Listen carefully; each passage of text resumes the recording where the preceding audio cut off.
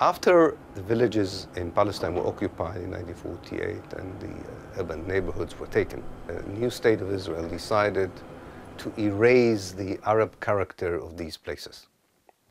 And they did two major things. One was to plant forest over the debris and ruins of the villages. Pine tree forest that would give the places a European flavor and create recreational grounds there. And that they hoped would totally obliterate any memory of a village there.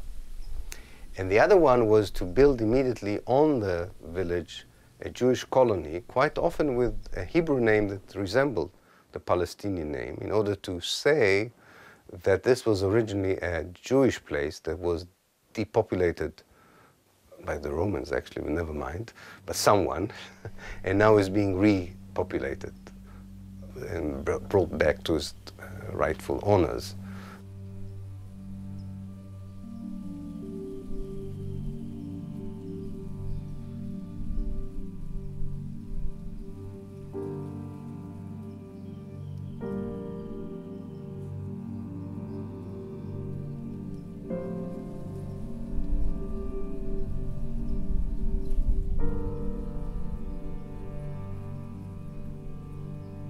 So the story that the Palestinians now make a lot out of, the 400 villages that lost their names, is a true story.